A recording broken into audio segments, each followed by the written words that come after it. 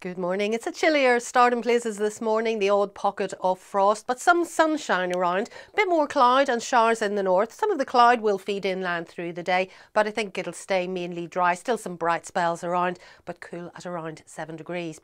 The winds are lighter. They stay light tonight. The cloud breaks up. We'll still have a few coastal showers in the north, but inland dry, clear and cold. Temperatures dipping as low as -2 or -3 degrees, so it will become frosty. There'll be a few icy patches, maybe some patchy mist and fog as well.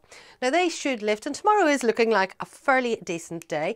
There could still be a few showers around parts of the coast, but inland staying dry, some decent spells of sunshine developing, but again it's a bit on the cool side at around 5 to 7 degrees. On Thursday, still mainly dry, increasingly cloudy and breezy, much milder for Friday and the weekend, but a bit more unsettled, windy with rain at times.